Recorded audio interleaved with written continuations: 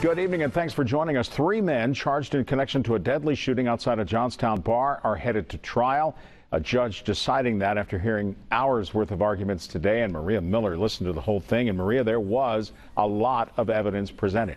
Yeah, Marty, it was a lengthy hearing, longer than most at this stage. It was just over 5 hours with at least 8 different witnesses called to the stand, including investigators, family members of the victim, and the bar owner himself. Ed Gawel, the owner of Edders Den, and his girlfriend both testified that they were in their car in the parking lot when the shooting happened, and they say they watched the entire thing, telling the judge they saw Keith Reed get out of a gold car before another man, alleged to be Joshua Cambric, came up to that car with a handgun and shot through the window twice before jumping into a black SUV that sped off.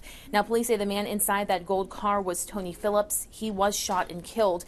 Cambric and Reed, along with Jeremy Woodard, are all facing serious charges in connection with Phillips' death. Their defense attorneys told the judge there hasn't been enough evidence presented to identify their clients or to show any of them committed a crime. But prosecutors say surveillance video they have before and after the shooting speaks for itself.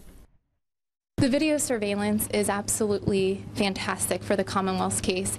It shows all 3 individuals that are charged in this case acting in accordance with one another throughout the entire incident. There's still a lot of evidence that's going to come out, a lot of suppression, a lot of different things that are going to happen. So as of right now, it's getting bound over, and it actually might be a good thing. So.